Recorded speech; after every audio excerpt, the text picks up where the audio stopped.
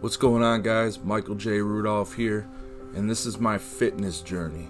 Thank you for coming along on this journey, and I just wanted to update you on things that have been going on in my life. Recently, I started a gym routine with a personal trainer named Craig. He's the lead singer of Junkyard Heights, and he's been really working with me diligently, and he's patient with me. And we've been doing these super slow workouts. He's been monitoring my diet, and I've been staying on low carb. I've tried a little keto stuff, but then I didn't have a lot of success with it because I needed to get in the mode of burning fat for fuel.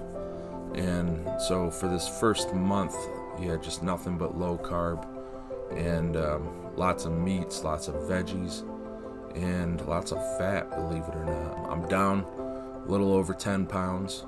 I feel great. I could get through the workouts, and then after the workouts, I feel even more amazing. It seems like if you get your workout done in the morning, then you have the whole day to just do whatever you want, other than your other responsibilities. But yeah, things have been going well, man. Still on it, still doing it. Thank you for being here with me. And we'll see where this journey heads to, Who knows how much weight I can lose. I know I have a goal to get down to 250 pounds. And the way things are going, I think it's going to happen sooner than later.